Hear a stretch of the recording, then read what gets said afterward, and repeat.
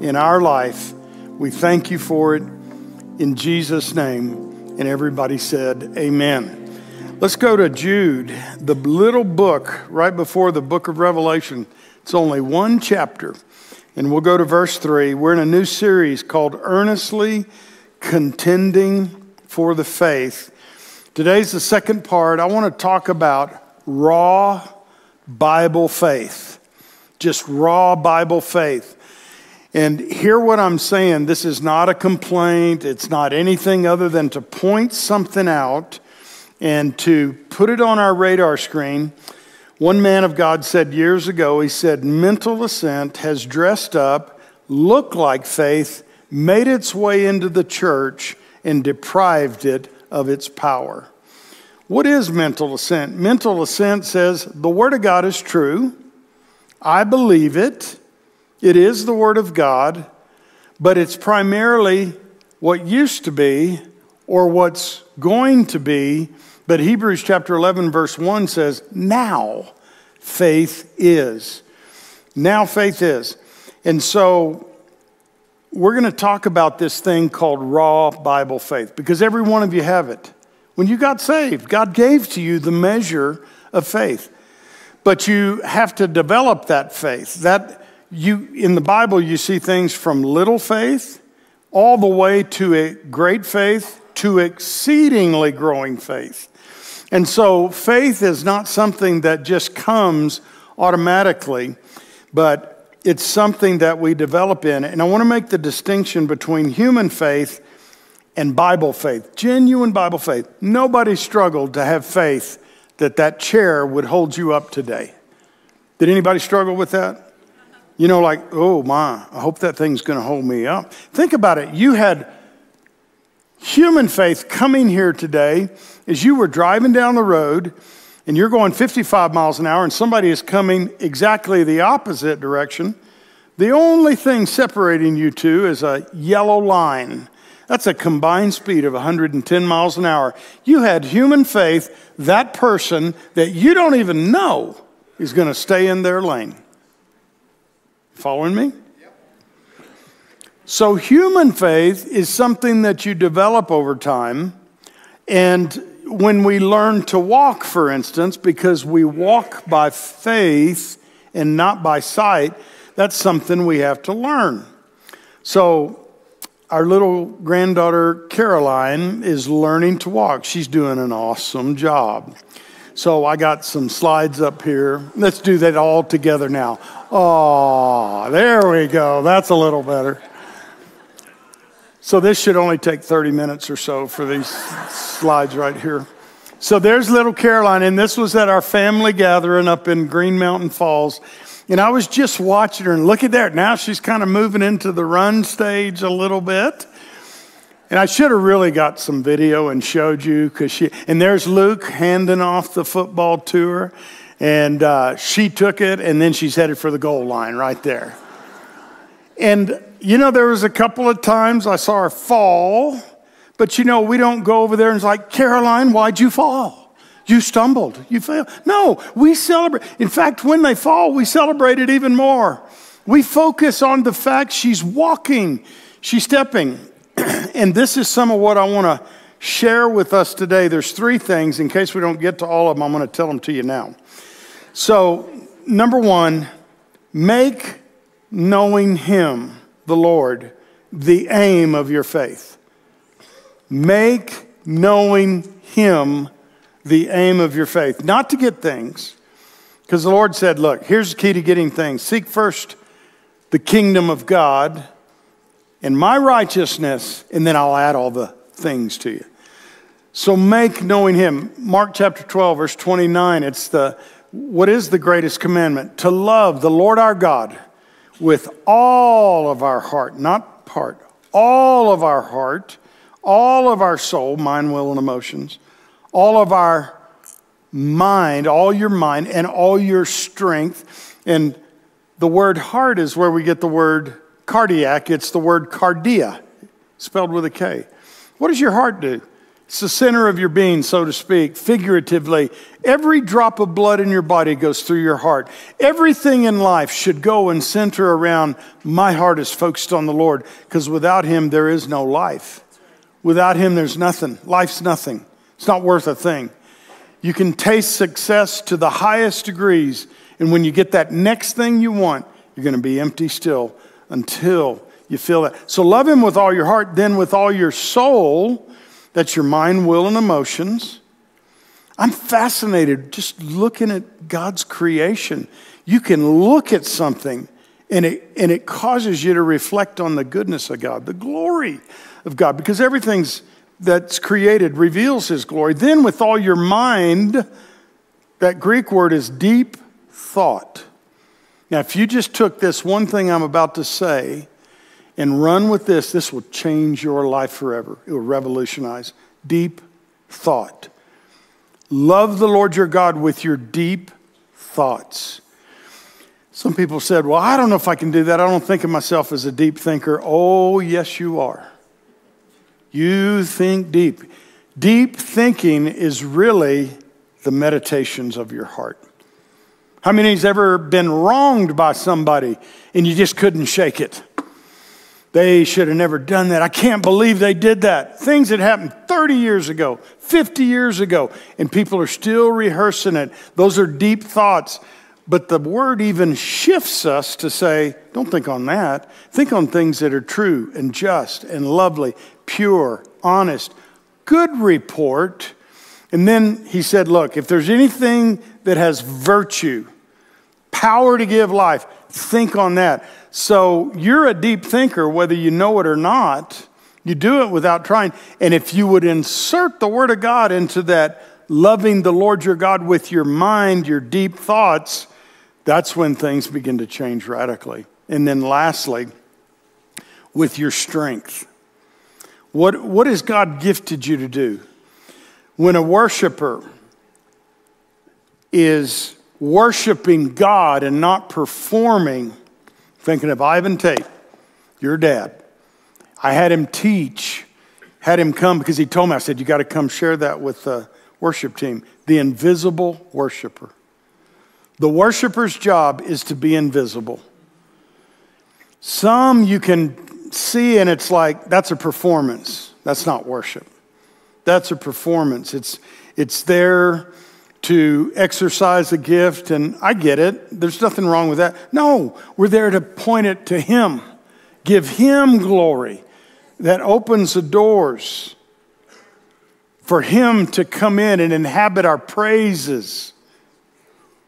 Love the Lord with all your strength. You may be a carpenter, a plumber, a builder. Whatever it is, you do it. I've seen guys in hotels that cook. And man, it's like, wow, I just want to watch this guy. I mean, they love what they do.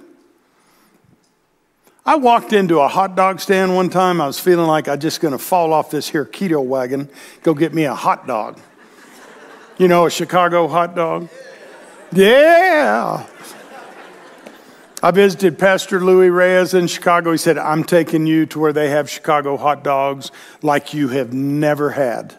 Makes me want to go visit him just so I could go to the hot dog shop. So I go to this hot dog shop and I walk in. I'm like, hey, how are y'all doing? And the guy goes, living the dream. Praise God. If you can live the dream in a hot dog shop, man, something's going on good there. Whatever we do, we give him glory and honor. So make him, knowing him, the aim of your faith. Number 2, we want to talk about make the word of God your daily bread. Too many read it just because they're supposed to. They did a survey one time. Pastors primarily open the book to get a sermon. No, it's supposed to be our daily bread. Jesus said, man shall not live by bread alone. How many of you, people say, well, I don't have time to study the Bible. Then the question is, do you have time to eat food? Bless the Lord God Almighty. We make time for that. And that's exactly the point. The Lord says, you make time. It's not optional. And the third thing we want to talk about, don't be afraid to fail. Fear is your arch enemy, and it does not belong to you. God did not give you and I the spirit of fear. What did he give us? Love, power, and a sound mind. So let's read this scripture in verse 3 of Jude. Beloved, when I gave all diligence to write unto you of the common salvation, it was needful for me to write unto you and exhort you that you should earnestly contend for the faith which was once delivered to the saints. So when it says the common salvation, the first thing we want to make sure we know, it doesn't mean that our salvation is just ordinary, run-of-the-mill, or normal. Bible talks about what you and I have been given is an unspeakable gift with unsearchable treasures. But what he was saying is the common salvation is it's available to everybody. Whosoever will can come and drink freely of the water of life. So the common salvation, and he wanted to write about this, but he said it was needful for me to write unto you and exhort you that you should earnestly contend for the faith which was once delivered to the saints. So this is what we have to get a hold of. There's no first century faith and then a 21st century faith. It was the faith once delivered. And what he says right here, Jude is saying, fight for it. Earnestly contend for it. Put the scripture back up there because the word earnestly contend, if you look at that Greek word, you can see the word agonize in it. Agon. It's where we get the word agonize, and the picture is two men in a wrestling match. The best way I know to describe it is you would have to turn on one of the modern day MMA events, mixed martial arts. The majority end up on the ground. They call it grappling. You and I have to grapple for our faith. Faith is a fight. The enemy is after your faith. He doesn't care what you do. He doesn't care how many churches are planted, how many churches are packed to capacity. As long as they're full of lukewarm preachers and lukewarm believers, he's happy. Because lukewarm will not work with the Lord. Some people think, well, lukewarm's better than ice cold. No, not according to Jesus. He said, if there's no repentance to the lukewarm believer, I'm going to spew you out. It actually means in the Greek, vomit. You can't vomit something out that's not in you. If there's a plate of food on my table, I can't vomit it out unless I take it in. He was talking to his body. Revelation 3, verse 20, he's knocking on the door of the Laodicean church. He's on the outside looking in. And he says, if you'll open the door to me, I'll come in and we'll dine together and we'll have fellowship. And 5 of the 7 churches in the book of Revelation were in trouble. A lot of bad things going on there. Wrong teaching going on, seductive teaching going on, lifestyles, lukewarm, religious spirit, all of those kinds of things. And so he says, earnestly contend for the faith. So I've said this just for the sake of pointing it out. Hope is not faith. Faith is not hope. Hope and faith are inextricably tied to one another because faith gives substance to what you hope for. It's like having a set of plans to build a house. And then you take those plans and you give it to a builder. Because if you ladies are going to build a house and the builder comes in and says, well, what kind of house would you like built? You're not going to say, well, just whatever's on your heart. Many believers don't get their prayers answered because they're not specific. James said, you have not because you ask not. Well, Lord, bless me. Well, if you're saved, you're already blessed. So that's done. If you say, Lord, bless me financially. Well, how much do you want? Well, I don't know. Well, if he gives you $1, you're blessed. Better off than you were before. It's not wrong to be specific in our prayers. And so he says, earnestly contend for the faith. So hope is involved in faith, but hope is not faith. Hope is a confident expectation, of something good that's going to happen. The devil's counterfeit of hope is dread. You dread doing this. You dread doing that. That's the enemy that's gotten in there somewhere and blinded, because the arch enemy of every believer is fear. Fear is what I call the devil's faith. So we have the human faith that's developed. It's dependent upon our 5 physical senses, and we've spent our whole life. So this morning when you came in and you didn't struggle whether or not that chair, because you're highly developed in that. You live by faith. You walk by faith in the human faith. But human faith is not what we're to earnestly contend for. There is another level and realm of faith that God has called us to, and this is the shift He wants to happen. This faith will work anywhere, anytime. Bishop David says it this way: at the instance of faith, the word is converted to power. He said that prophecies are important, but he said faith is more important. Otherwise, your prophecies will remain wishes. So, let's look at the first one here. Make knowing him the aim of your faith. Look at Philippians chapter 3, verse 10. Philippians chapter 3, verse 10. Now, some of the times you think when you start to obey the Lord and you go after him, all hell breaks loose. How many's ever had something like that happen? You said, I'm just going to follow the Lord. I'm going to another level. And all hell, it was like hell belched on your doorstep. We had this, I've had couples before and families that have come and they said, we used to go to the First Church of the Deep Freeze, and we got on fire for God, and we came here and received the baptism in the Holy Spirit. And they said, my God, ever since we've come here, all hell is broken loose. And there's times I've gone, welcome to the family of God. Hallelujah.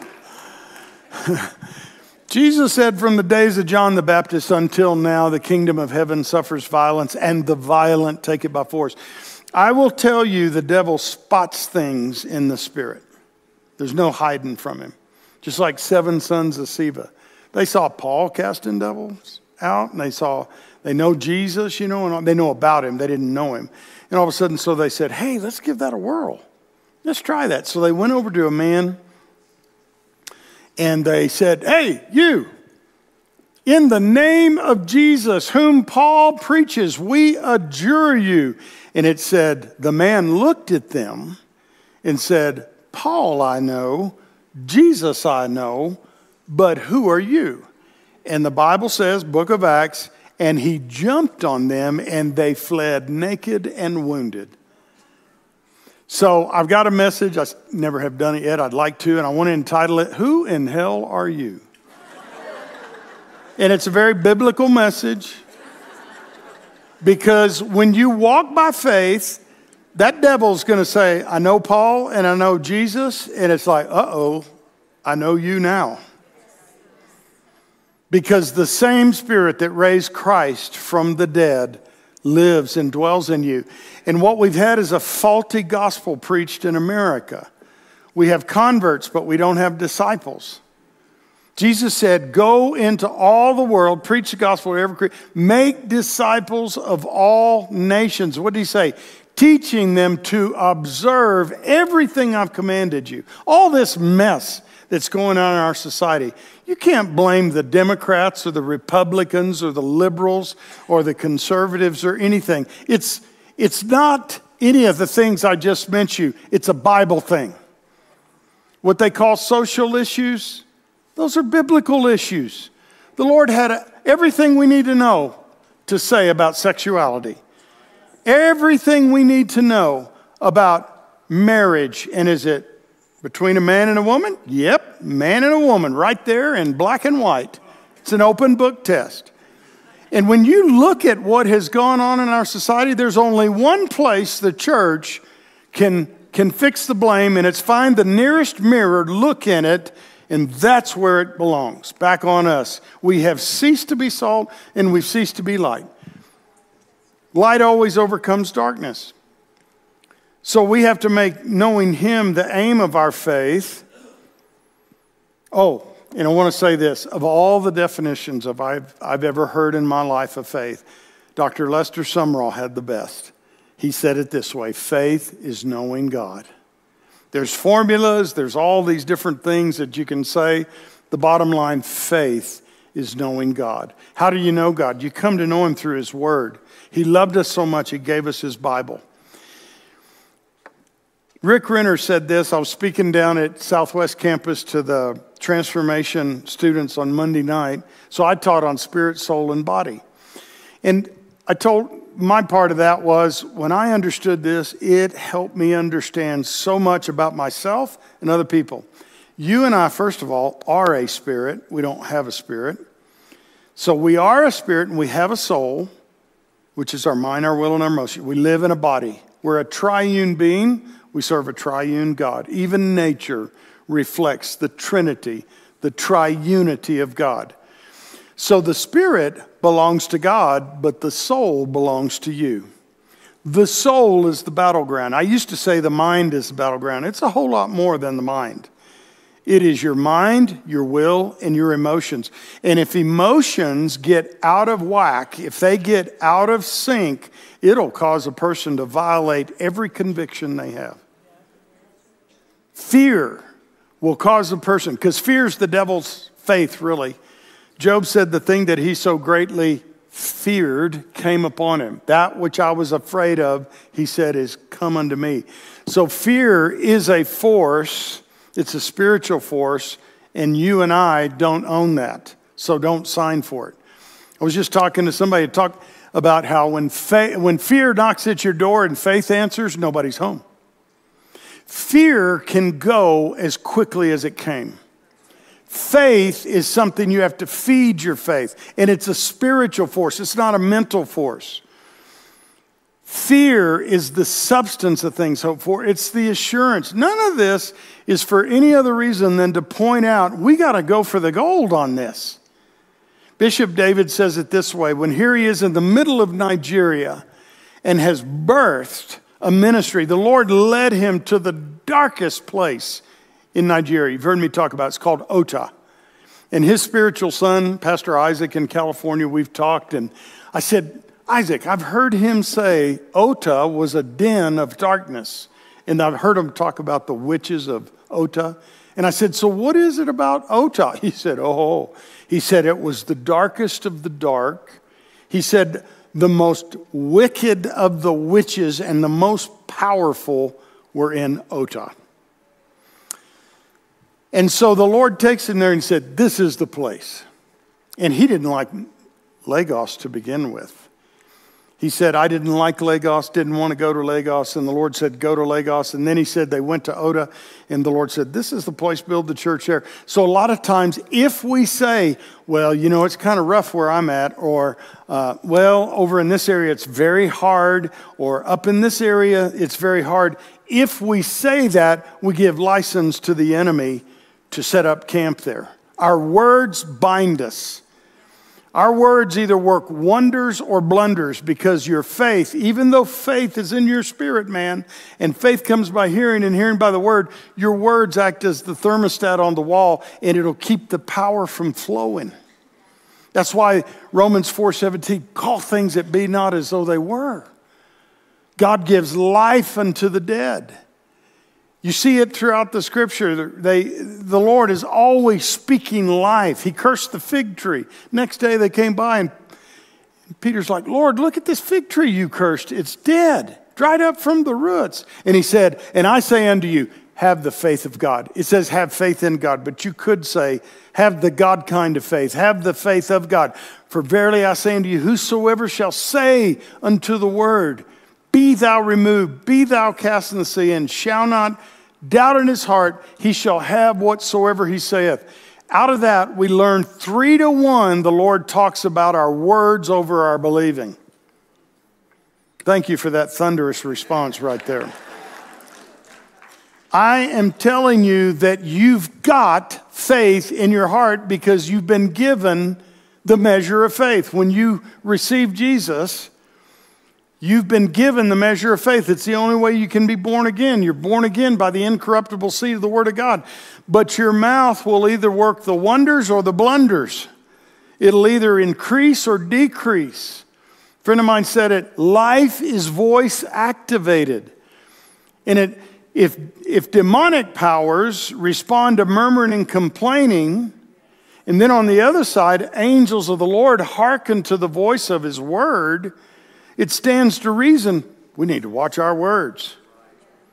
Story after story after story after story I could tell you of people that joked around about dying early or dying prematurely, and they did. Hoken tells the story of the Gideon men, and they joked about they didn't make the budget that year, and they had a private plane. They all were on that plane, and the story was they were joking, wow, we didn't make budget this year, and well, I guess we'll just have to have a plane crash on the way home, and then the money from our insurance policies will meet the budget. Do you know what happened? That plane crashed on the way home. They had a big service celebrating these great men's lives, and the wives all got together and made up what was lacking in the budget and went over it. Now, here's what I need to say. Just because you say something doesn't mean it's going to happen, but it is safe to say saying it is involved in making it happen. For with the heart, man believes, and with the mouth, confession is made unto salvation. My dad had lymphoma, got lymphoma when I was 18 months old, and his friends were telling him, Richard, you look like you got 1 foot in the grave. My brother worked at MD Anderson actually and pulled out his old records and said, bro, it was a miracle we even had a dad. But you know what my dad did? We were Lutherans. We weren't Pentecostal Word of Faith, running the aisles, Word of Faith stuff and all that.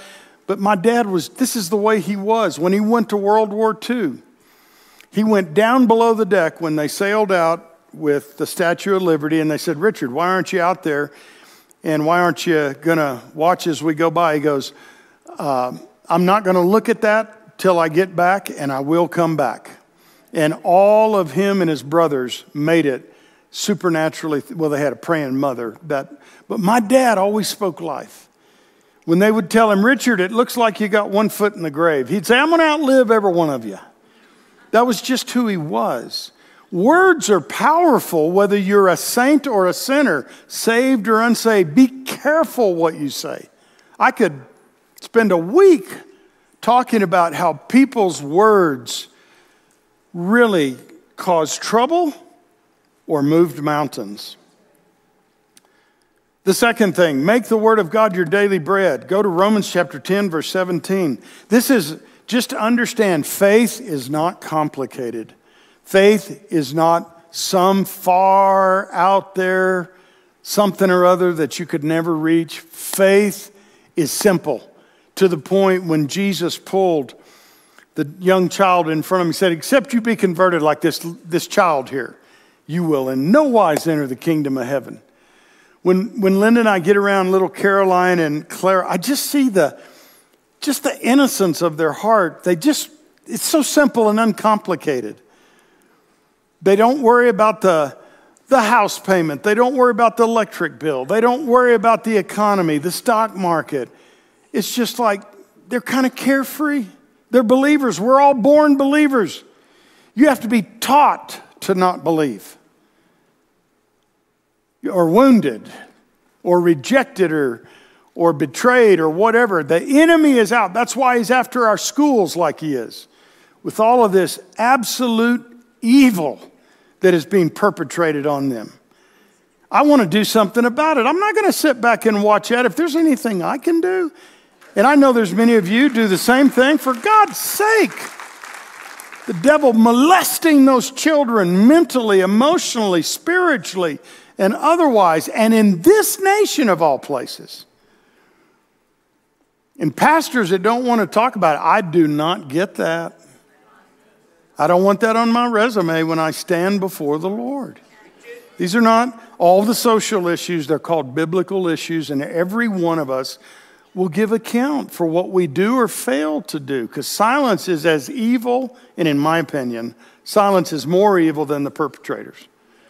Because if we speak truth and light and bring the spirit of faith into this thing, there's no stopping the Lord. So the second thing, Romans chapter 10, verse 17. So then faith comes by hearing, and hearing by the word of God. Keep that up for just a minute.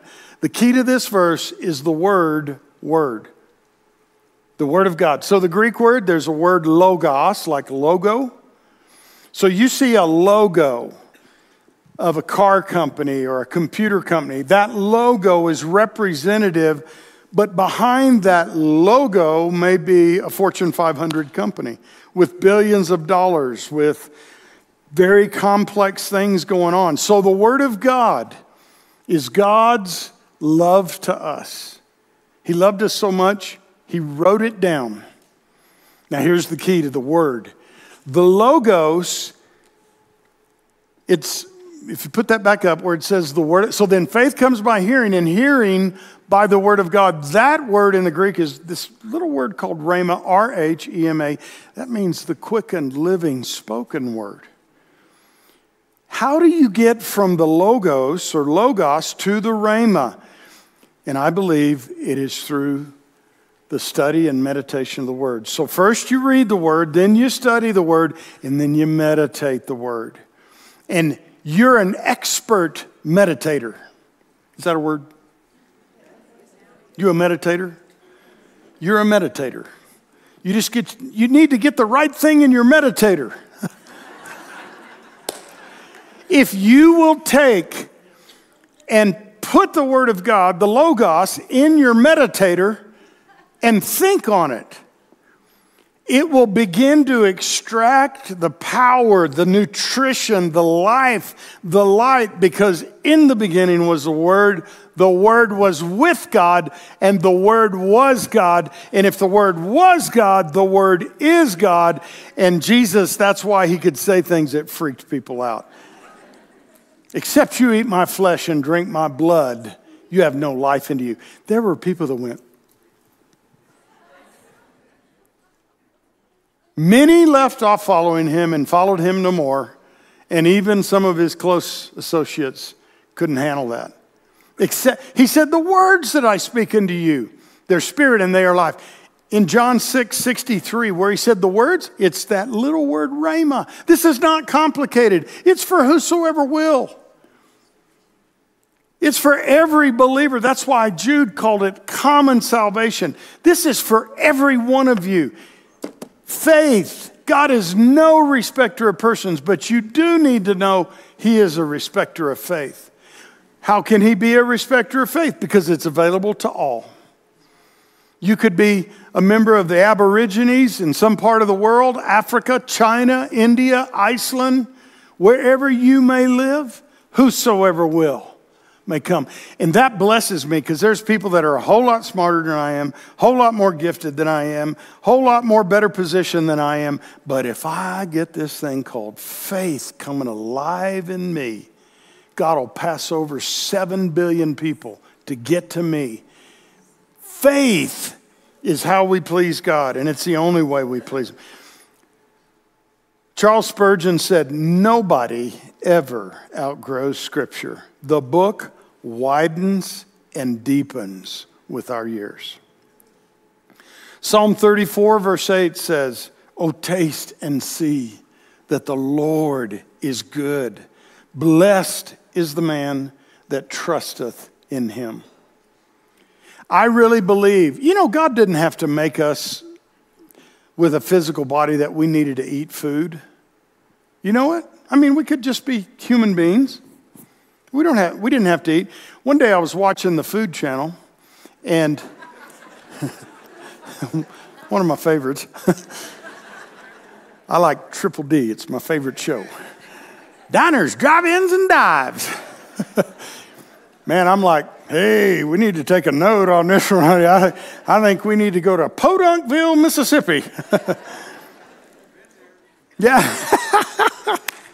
The food on there, it's like you start salivating. little hole in the wall. I mean, I'm starting to have visions of God watching that thing sometimes.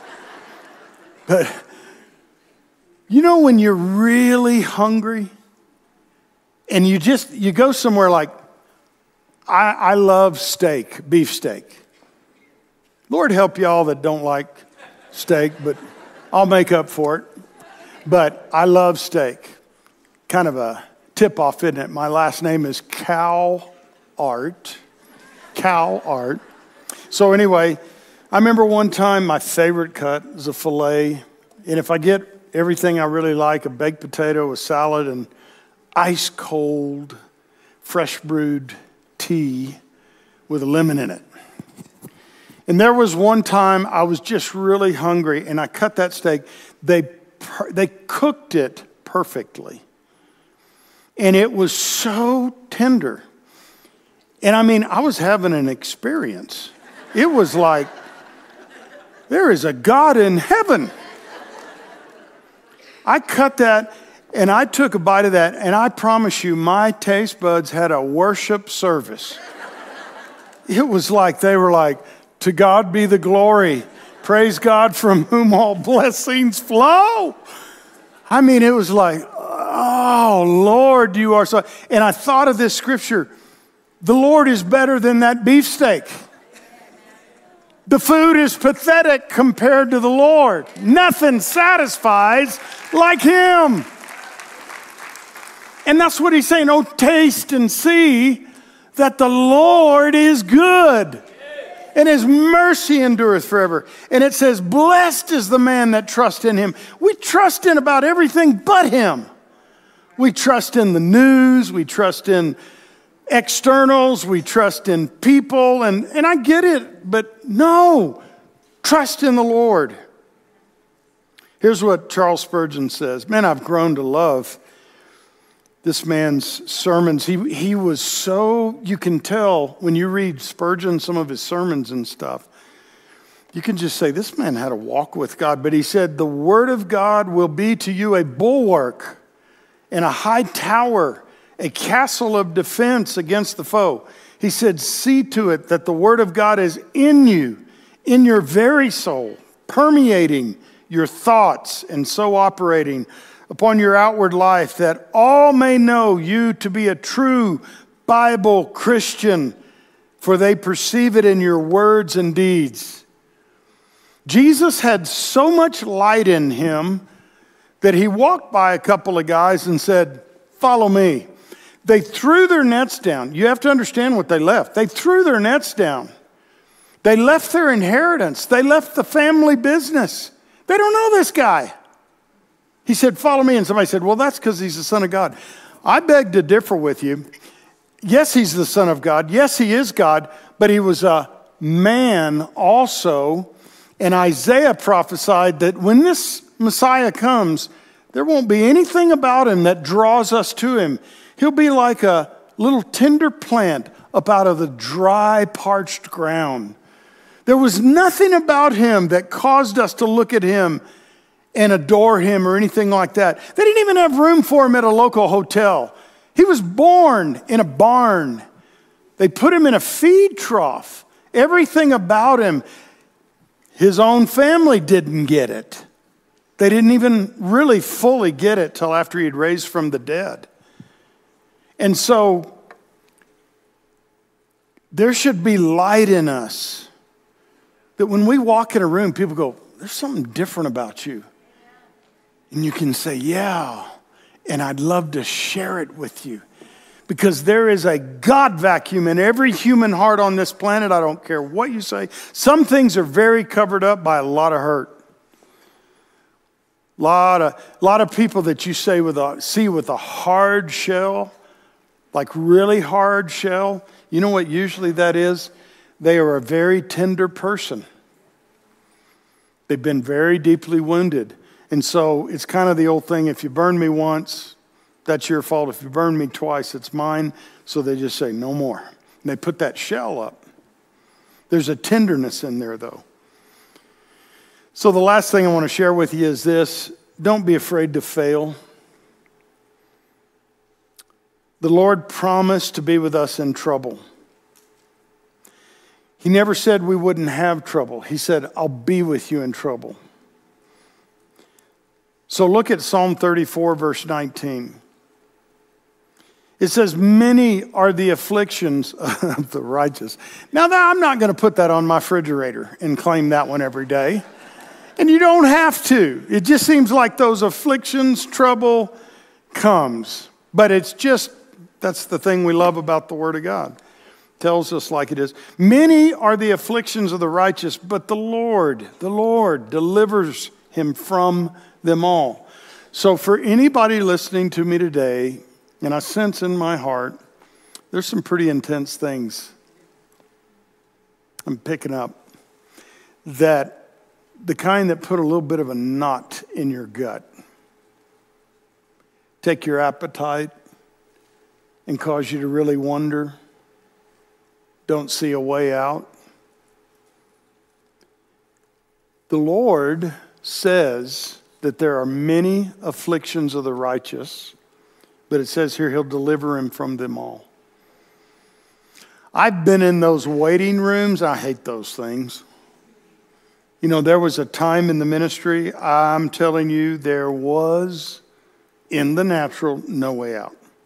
None. I was waking up in the middle of the night, and all I could think about was that thing staring at us right there. And I'm going, everything we fought for, worked for, stands to go completely down.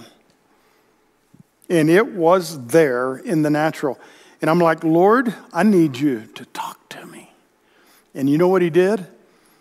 I had peace that passed all understanding. And I said, Lord, I appreciate that so very much.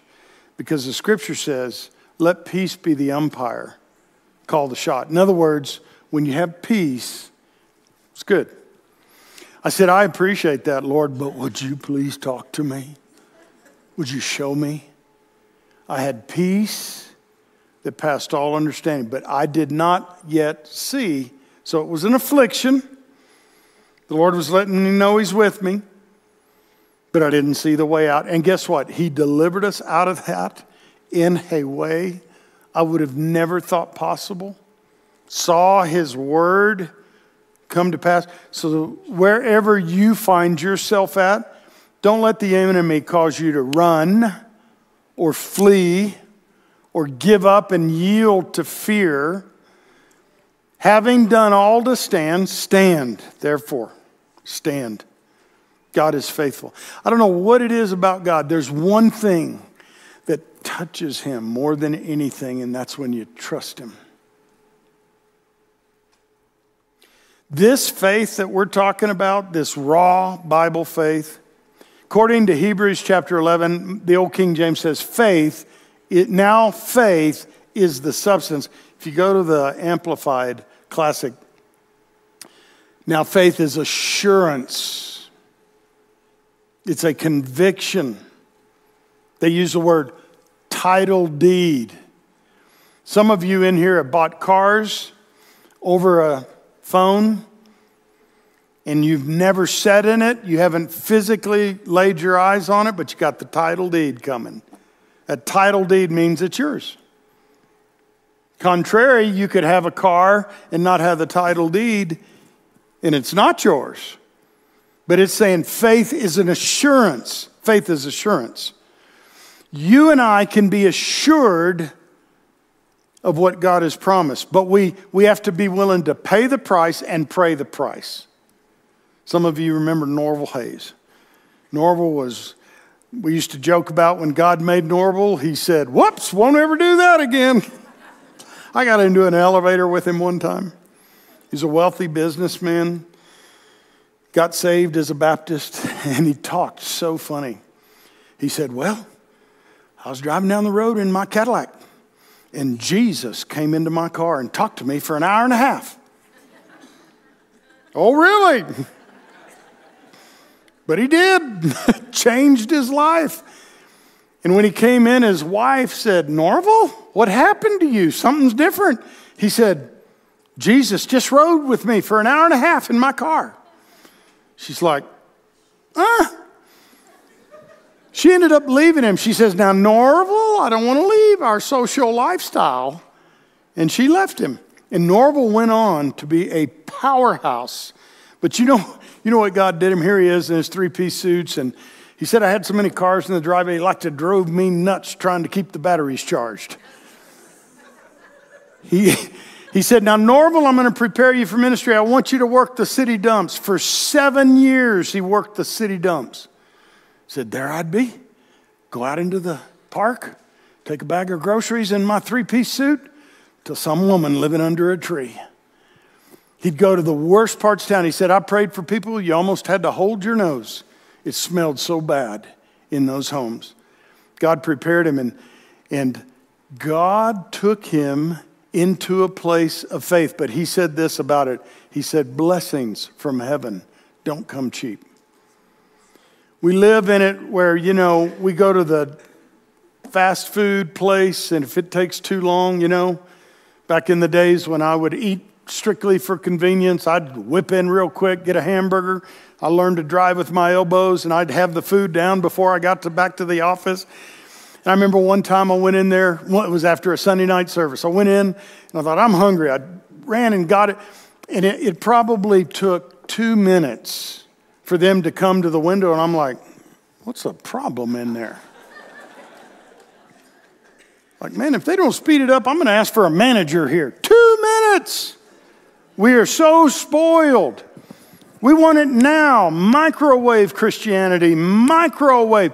The Bible says, run the race with faith and patience and perseverance. Anyway, back to not being afraid to fail. The Lord promised to be with us in trouble. And so here's what I want to share. Just like little Caroline, we don't even see when she falls. We are watching her walk. It's kind of fun, I love to, when they get to walking and then all of a sudden you see it coming.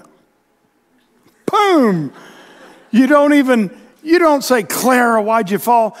It's like, yay, you did. And that's the way God is looking at you today. He's not looking at all the times you've stumbled and fallen. He's looking and he goes, keep on going. Get back up. Keep on walking. He's with us. Abraham, the father of us all, father of faith. You will find in Genesis 12:3, it says, the Lord said this to Abraham, I'll bless them that bless you. I'll bless those that bless you. I'll curse those that curse you. And in you, Abraham, all the families of the earth are going to be blessed. Wow. Can you imagine? God was talking to him. He said, I'm going to do this. So if anybody curses you, Abraham, I'll curse them. Don't you worry. I am your exceeding great reward. I am your shield. That's pretty good security. And what does he do? 7 verses later, he lies to Pharaoh about his wife. And he even cut a deal with his wife. Hey, now, Sarah, when they see you and they find out I'm your husband, they're going to kill me. So how about you just tell them we're brother and sister? You want to go, are you God's man of faith and power or God's man of paste and flour? What? Pharaoh. Who is that? My sister. You want her? God comes in and visits Pharaoh that night and he says, touch her and you're a dead man. Pharaoh came back out and rebuked Abraham. Hey, fool, you just almost got me killed. Why didn't you tell me that was your wife? That's our fearless leader right there, Abraham, man of faith and power. Not once did he lie, twice. Genesis 20, verse 2 to 7, Abimelech. It's my sister. So what I'm telling you, I don't know about you, but I would say that was a big stumble right there. That was staggering at what God had told him. He was staggered in his faith. But look how Romans chapter 4, verse 20 records this. Talking about Abraham, it says, he staggered not at the promise of God through unbelief, but was strong in faith, giving glory to God. In verse 21, being fully persuaded that what he had promised, he was able also to perform. So what is this all about? You're on your way to being fully persuaded. You may not be there yet, but keep on going. Get back up one more time. Quit allowing the enemy to replay your failures. If it was last night, this is what Matt Gober used to tell all his guys at Canaan Land, let your past be past at last. Leave it in the rearview mirror. Yeah, it doesn't hurt to have a glance in the rearview mirror every once in a while, but if you get stuck on the rearview mirror, you will crash. You need to turn loose of what's in the past. Listen to Psalm 91, verse 14. Here's what the Lord's saying. Because he has set his love upon me, therefore I will deliver him. I will set him on high because he's known my name. That's you. You've set your love on him. He knew we could never measure up, so he gave us Jesus. So how does the Lord record Abraham's life? He staggered not at the promise of God. How can God say that without lying? How could the Apostle Paul say that he had wronged no man? Are you with me on this with Paul? He was Saul of Tarsus, public enemy number one. He was there when they stoned Stephen, consenting to Stephen's death. Paul had people thrown in jail. Paul was a bad, bad person. The reason that he was worse and called himself even the chief of sinners, because in the name of God, he was public enemy number one to the church. And Paul said, I've wronged no man. Hey, Paul, we just caught you in a lie. We happen to know a little of your background. We happen to know Abraham's background here. But how can the Word of God say that he did not stagger at the unbelief, but was fully persuaded? Because of the power of the blood of Jesus. The blood of Jesus does not cover your sin. It blots it out. Isn't that awesome? Covering something, I can pick the rug up at home and sweep the dirt under it. But it's covered. It's still there. I just need to pull the rug and there it is. God doesn't sweep your sin under the rug. When you come to Him in believing faith, you're a new creature in Christ Jesus. New creation is what that is. Actually, in the Greek, it means a species that never existed before. You aren't whitewashed. You aren't painted over. You aren't, sanded down and given a new veneer. You are brand new. That old sin nature is taken out of you. You become a brand new person. To the point the Word says you are now the righteousness of God in Christ. And so the reason the Lord can say things like that, because the old Paul died. And it was Saul of Tarsus, then he became Paul. So it's a brand new creation. Yep, still got the same soul, mind, will, emotions, personality. But the life force, it says before we were by nature sinful and unclean. And this is why Jude was saying, fight earnestly for this faith. Because this faith, and we'll talk more about it, this faith I'm talking about, when you and I tap the real faith, the real Bible faith, not hope, and hope's good, and we want it, and I'll be the first to tell you, get your hopes up. Don't be one of those that let people say, don't get your hopes up. If anybody tells you that, rebuke them. In love, but just let them know I rebuke you. Say, I believe in hope against all hope. But this faith, this stuff called raw Bible faith, a mustard seed size of faith is enough to move a mountain. We've already tapped into this, that it's not a lack of faith. None of us have a lack of faith. Unbelief is the kill switch. Unbelief is the thing that keeps it from functioning. That's why we have to declare war on unbelief. Look at verse 15. He shall call upon me, and I will answer him, and I will be with him in trouble. So he never said we wouldn't experience trouble, but he said, I'll be there with you. And then what he wants us to do is, now I'm with you, so don't fear, in trouble. Now start tapping that faith. Use that faith. Start speaking to the mountain. Start calling things that be not as though they were. Start using what I've given to you. And look at verse 16. With long life, I will satisfy him and show him my salvation. The devil comes with that report that you will not live long. It's the word of God. And here's what we'll close on. Good Lord.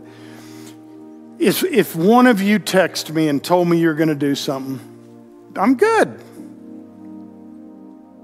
It's like, yeah, they told me they'd do it. I don't think about it ever again. Why is it when God has written in his word something that he told us he would do, we battle?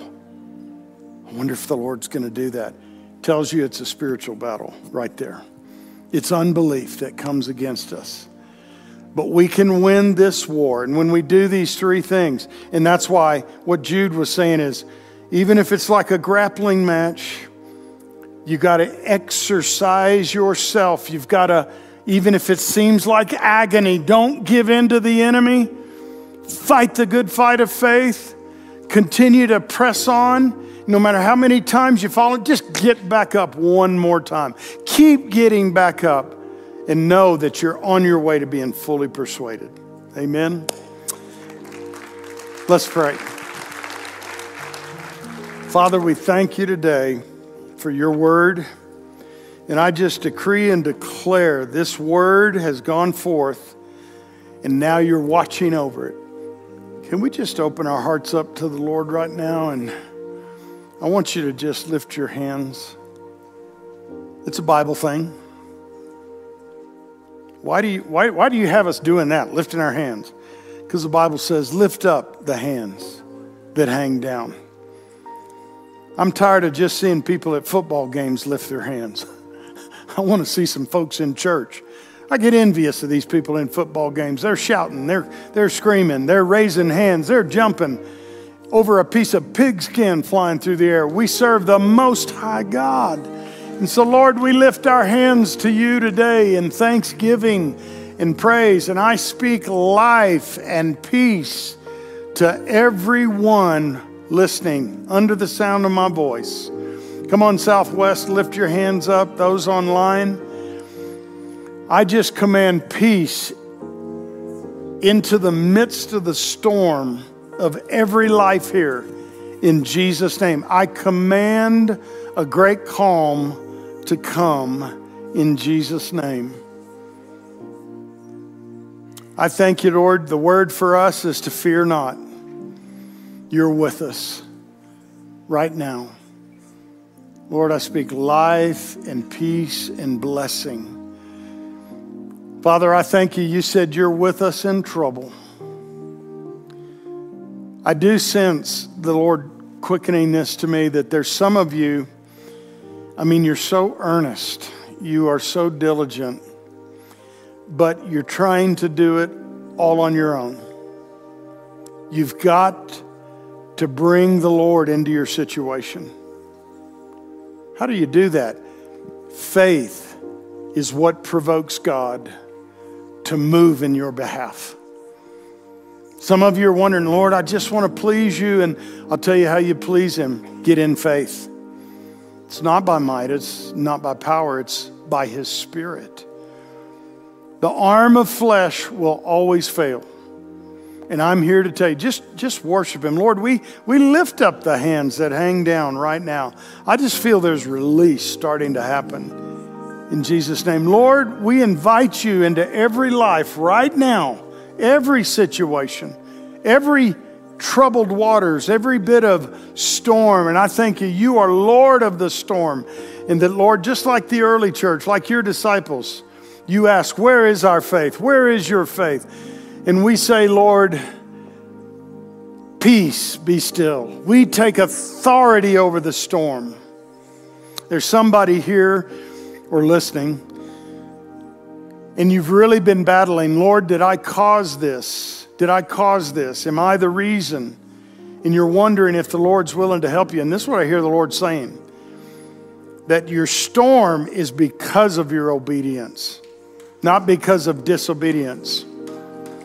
Now, whoever that may be, you'll know it by your spirit. But I'm here to tell you, remember there's 3 storms. There's Jonah's storm. That's from an act of rebellion. There's the storm of Paul. That's other people's disobedience. But then there's the disciples' storm. And that's because of perfect obedience. Somebody needed to hear that today. And I'm telling you, the way that you get through that storm is you take authority over it. Jesus stepped up to the plate, but he wanted them to do it. So you now exercise your authority against that storm. You have authority whether you feel it or not. And in closing today, if you've never been born again, if you've never made Jesus the Lord of your life, online or at the Southwest campus or here, I want to invite you to receive the Lord right now into your heart. The prayer does not save you. It's your trust in him. It's your saying, Lord, I receive you into my life. I invite you in. I ask you to be Lord of my life. And if that's you, we're going to pray this out loud, and you pray it out loud. We'll all pray together. Say this with me. Lord Jesus, I receive you as my Savior, and I make you Lord of my life. And I thank you that I'm now saved. In Jesus' name, amen. Let's give the Lord a praise for his word today.